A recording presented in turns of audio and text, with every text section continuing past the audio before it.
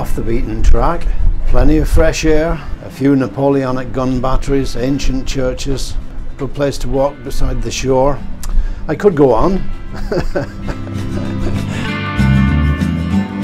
You'll learn, I guess you'll learn.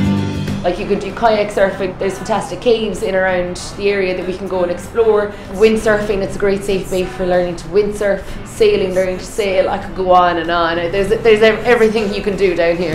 Good begets bad, but we are all more.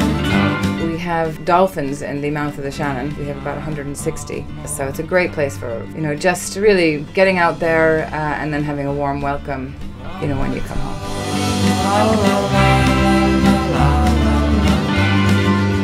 It's the elements, it's the wildness, it's the coast, it's the sea. It's the place where, for me, there's peace here. I think a lot more people are trying to get a holiday where it's back to nature maybe. Buckets and spades and the rock pools and that thing that was our childhood. Whether you drive or walk or cycle or run it, you're just going to keep coming around the corner and your jaw dropping.